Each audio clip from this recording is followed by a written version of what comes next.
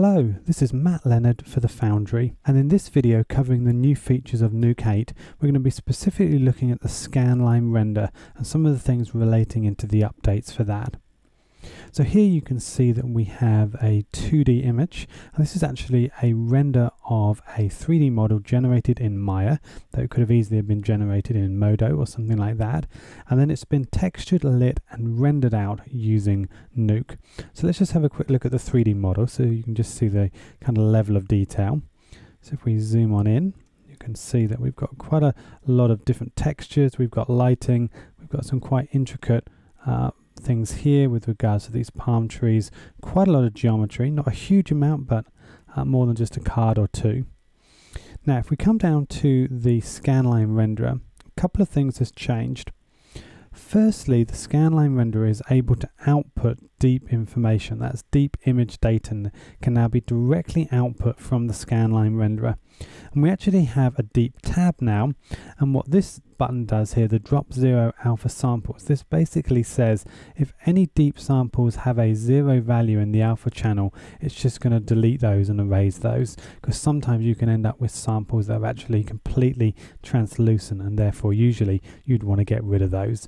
If for some reason you want to keep them, you can just go ahead and click this off, and then you will keep those 0 alpha samples. Now let's actually have a look at what the deep output looks like from the Scanline renderer. So what we're going to do in this instance is we are going to add an extra element. So if we just come in and have a look, what you can see is in the surf shack we're actually missing one important element, and that is the surfboard itself. And I've made that down here and output that again through the Scanline renderer. So there's our surfboard there with a nice bounding box as you would expect. So we want to put these two elements together using deep compositing, and we can now do that directly, as I said, from the Scanline renderer without the use of passes coming out of RenderMan or V-Ray or any other third-party renderer. We can do it directly now within Nuke. So let's first have a look at the actual data that we're getting out of the Scanline render. So down here I have a backdrop node that just covers the deep points and samples. The deep points basically enable you to take the deep data and turn it into a point cloud, and then the deep sample shows you the samples per pixel of that deep information. So let's begin there. So we're going to be looking at the surf shack itself. So let's put the viewer on the deep samples, and what you'll see is that down here at the bottom, once it loads up, we're going to have a little control, and this control enables us to move around and actually sample the pixels. So I'm going to drag this down so we have a little bit more room. We'll finish letting this render, and then we're going to move this, and you can see as I do, we're picking up more and more samples, and especially once we get into the tree itself, where there's obviously quite a lot of different things going on, you can see that we have about 42 samples there. So a huge number of samples just around this area. So if we continue searching around, the chances are we may find even more. So if we keep moving our position, we can see whether our samples goes up. But the fact that we're seeing all this information goes to show that we're actually getting all this deep information directly out of the Scanline render. So again, I'm just going to have a little bit more of a hunt around and see if we can see any more samples more than about 47. Well, somewhere there I can see that there was about 60. Though we're dealing with just single pixels, so it's always difficult to try and find the exact number. But there's 56 right there, so you can see around this area we have many deep samples. Now in the deep sample actual node, what we can see is information on the deep front and back position. We also can see the color of the deep sample in red, green and blue, so this is the actual color of that information as the samples move back in depth. And then we also have the alpha value, so you can see that we have a pretty solid alpha right at the very front, and then it begins to become more translucent depending on whether it's going through leaves or going through wood or what have you. So that is using the deep samples. We can also directly view the deep information itself as a point cloud, and this I always find fascinating. You can't necessarily work with it in so much as it's not actually a 3D model, but what it does give you the ability to do is very clearly see what's going on in 3D space.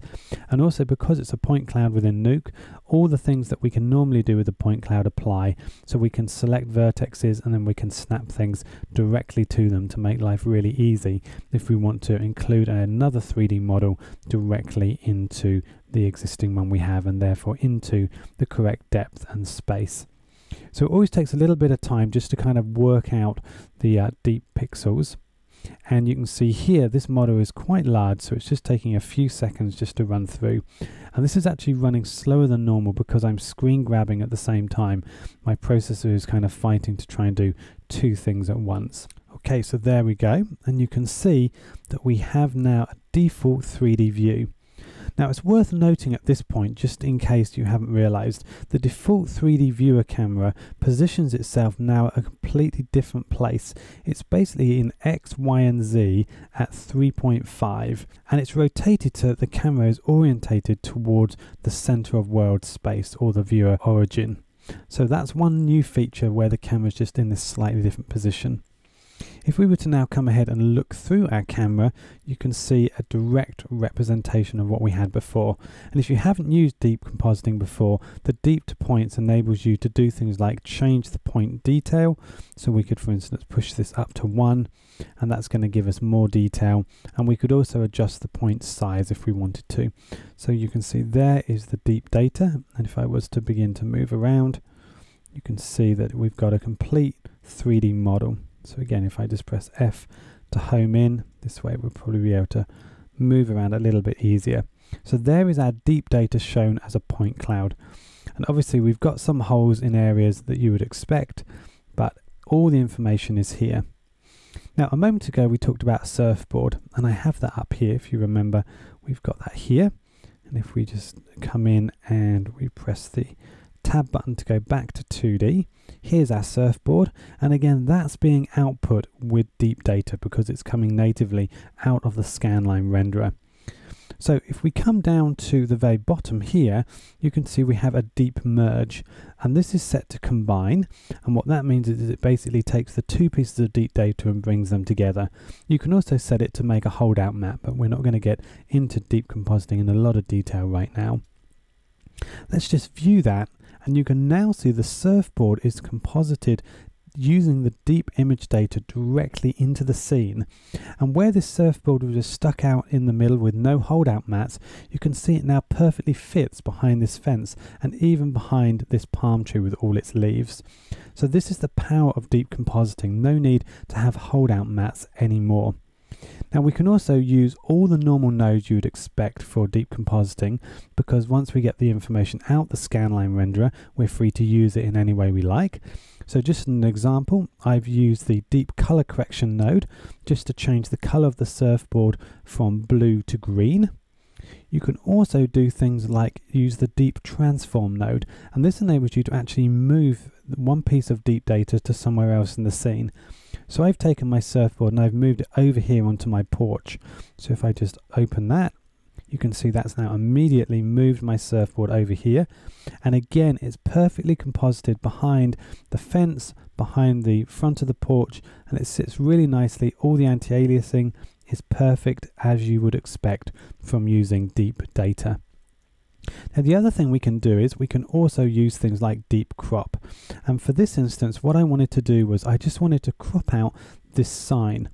Now normally if you use a regular 2D crop, what we're obviously going to see is a crop here, but all the information in front and behind will still be visible because obviously it's a flat 2D image. But with our deep crop, not only can we crop in 2D space, but we can also crop in 3D. So if I view that, you can see that we've now successfully cropped out the near and far position in the deep data, plus also the B-box regular 2D information in X and Y.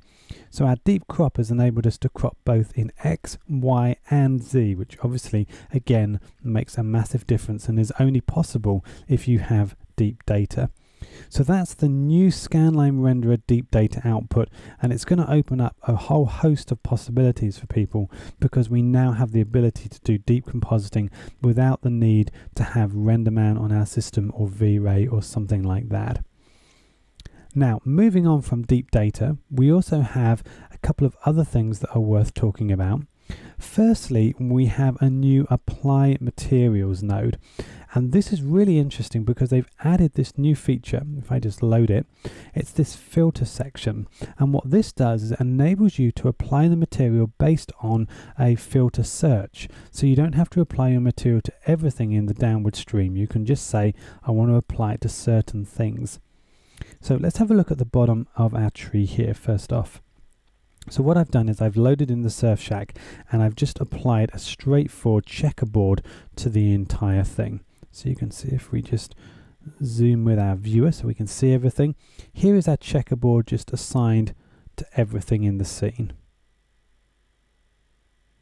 Now, if we come down, you can see first off, we have this Hermosa Beach sign, and that's obviously the sign we have here.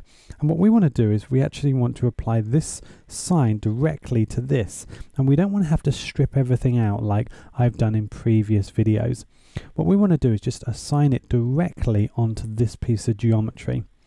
So if we have a look at my apply material, I've said that the filter type is name, so it's either applied to everything or name. We can then use a number of equals, contains, not equals, or doesn't contain rules. And in this section, you can then apply either a path like I've done, or you can just apply single terms where you could say, I want to apply this to anything that contains the name, say roof or fence or anything like that, whatever it is that you're looking to apply the material to. You can also go in and directly kind of hard link it, which is what I've done here, where I've actually come in and I've looked at the Alembic file. So if we just open this up, and in switching this on, what we're going to do is actually see the result. And without this switched on, we're not able to actually choose anything. So you're going to see this sign now being applied based on this rule that we've set here. There it is. Everything else doesn't have the texture on, which is great. If I now come to choose, you'll see that menu pop up, and you can see that we now have this list. Let me just move this over here so you can see it a little bit clearer. So this is inside of the Alembic file, and you can see what I've done is I've come down to my Hermosa Beach sign. I've just opened it up and I've chosen the sign Hermosa Beach here. Now equally, I could decide to choose something else. For instance, I could apply this texture to the palm tree. So I could just come in and choose palm tree, click OK, and it's now going to take the texture off of the sign and apply it to the palm tree behind. So there, as the scan line goes up, you can see that that texture has been applied. It doesn't quite work as well as it does on the sign, so let's go ahead and put it back again.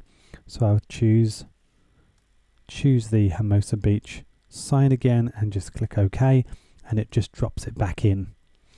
Now we can also say that we want to texture everything else with, say, a single texture, and that's what I've done a bit further up. So here I've taken the new wireframe shader. It's set to opaque, and that basically means that we're going to get a white wireframe because my line color is white here, and it's going to just apply over a black solid background. So if I enable this node to apply the material now to everything else, once the scan line runs through, you'll be able to see that wireframe shader now applied to the rest of the model. So this apply material node now gives us a very powerful way to add materials to custom areas of our geometry based on name or various rules that we may set. Now one final thing while we're talking about the renderer and viewing the render information, we also have this new section down here. You'll notice there's a new button which is capture this view, and this enables you to basically capture anything that is in your viewer. And it doesn't just apply to what's in the 2D viewer, you can actually capture information in the 3D side of things as well, and that can obviously be incredibly useful. So if I come down to, say here, the Scanline render, you'll notice that this camera has some animation on it. If I just show you the curve, it's a very straightforward piece of animation, nothing too exciting going on, and we just have a straight kind of camera move. In fact, I could come in if I wanted to and just right click, come to interpolate, and just come down to maybe horizontal just to add a little bit of ease in and ease out. I'm also going to do the same for the translate. So let's F in the viewer, frame in the viewer. Again, grab these, right click horizontal, or I could of course use the hotkey H.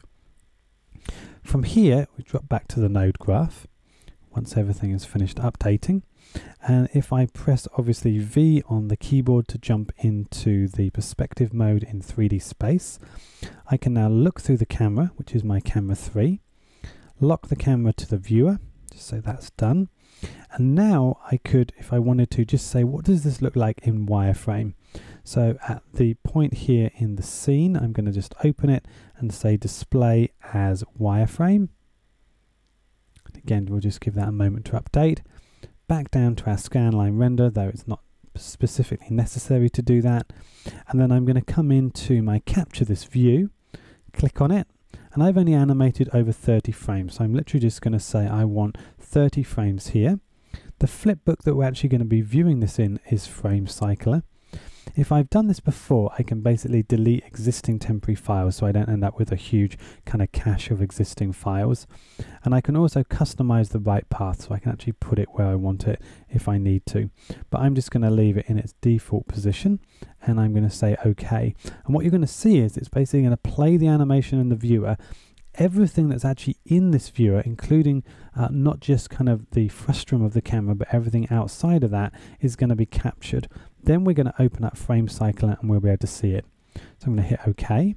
You can see round it goes as it goes through capturing each frame. And again, this is usually much quicker than this. It's only that I'm doing the screen capture at the same time that it's running slower than we might like. So just a few more seconds to go. We're now going to see Frame Cycler open, and if we then in Frame Cycler just tap the space bar, you can immediately now see that playing. So this is incredibly useful, because in the past, any way that you needed to do this, any time you needed to do this, you would have to come in and actually render the scene in some way, trying to do it as quickly as possible. But you'd still have to go through the Scanline renderer to get this kind of output. Now we can do it just using the capture view control, which is going to save a huge amount of time for anyone doing 3D work inside of Nuke. So I hope you've enjoyed these new features. We've obviously looked at the deep compositing output from the Scanline render. We've also looked at the ability to now apply materials. And then finally, we've looked at this new button to capture this view. So lots of new things relating into rendering and relating into the viewer as a whole.